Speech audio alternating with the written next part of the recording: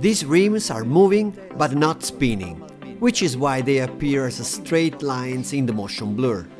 To correctly simulate this effect, we first need to perform an operation called rigging, to link the car's movement to the rotation of the wheels. Let's see how to do it.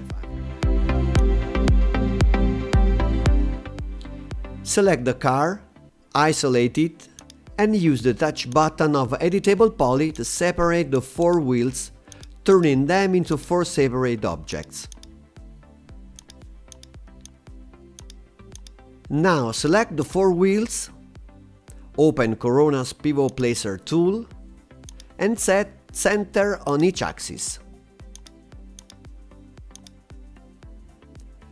At this point, we'll have the car body separated from the 4 wheels, each as an independent element with a perfectly centered pivot. This setup is necessary for the free script we are about to use.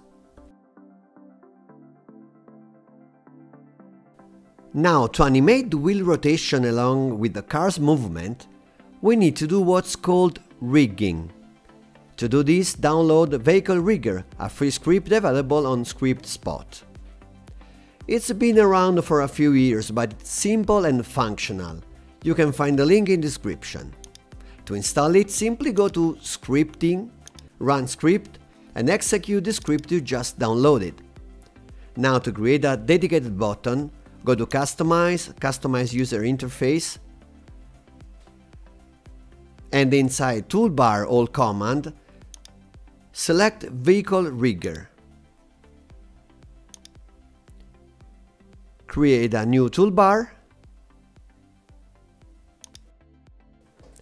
and drag Vehicle Rigger into it. Now let's see how to rig the car. Run the script and start the setup. Select the front wheels and click the button Get Front Wheels. Select the other wheels and click Get Rear Wheels. Then click Pick Body and select the car body. Finally, press Apply and the script will automatically read the entire car.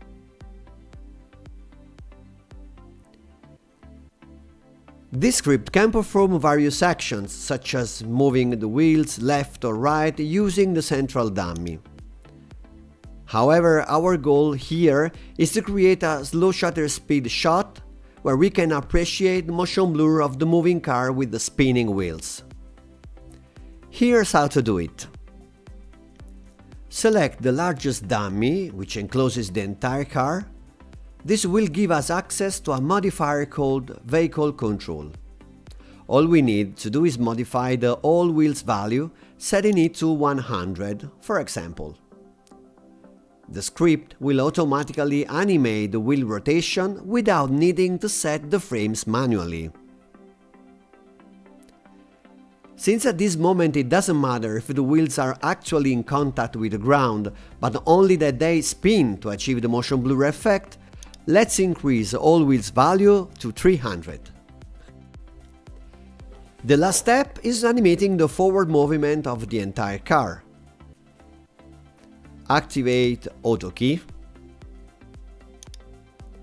Move the time slider to frame 10 and move the car forward by about 3-4 meters using the main dummy. Deactivate Auto Key. Now, scrolling through frames 0 to 10, we'll see the car move forward while the wheels spin, just like in real life. Now let's get back to the entire scene. Select a frame, I'll choose frame 3 for example, to capture the motion blur of both the car and the people animated in the previous video.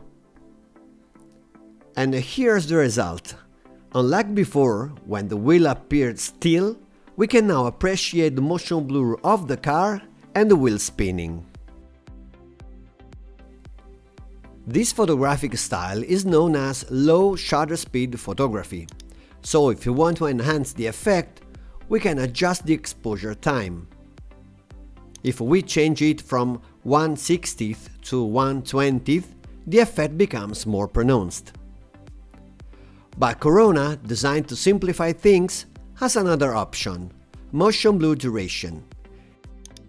Increasing this value makes the effect more visible. We can even manipulate shutter behavior by enabling shutter curve.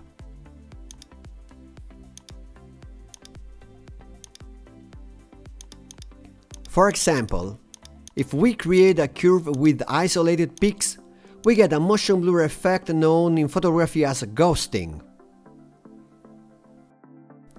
Resecting these values returns the effect to a uniform blur.